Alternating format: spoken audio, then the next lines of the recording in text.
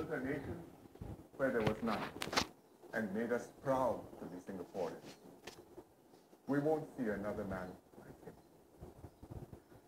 To many Singaporeans, and indeed others too, Lee Kuan Yew was Singapore. As Prime Minister, he pushed us hard in his successes with wisdom and tact. In his old age, he continued to keep a watchful eye on Singapore. Singapore was his abiding passion. He gave of himself in full measure to Singapore. As he himself put it towards the end of his life, and I quote, "I have spent my life, so much of it, building up this country. There's nothing more that I need to do. I'm grieved beyond words at the passing of Mr. Lee Kuan Yew. I know that we all feel the same way.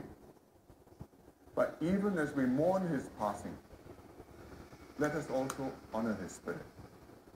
Let us dedicate ourselves as one people to build on his foundations, strive for his ideals, and keep Singapore exceptional and successful for many years to come. May Mr. Lee Kuan Yew rest in peace."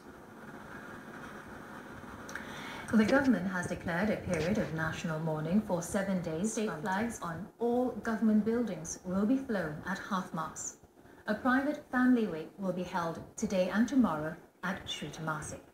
Mr. Lee's body will then lie in state at Parliament House from Wednesday to Saturday for the public to pay their respects. A state funeral service will be held at 2 p.m. on Sunday at the University Cultural Centre, National University of Singapore. The state funeral will be followed by a private cremation at Mandai Crematorium.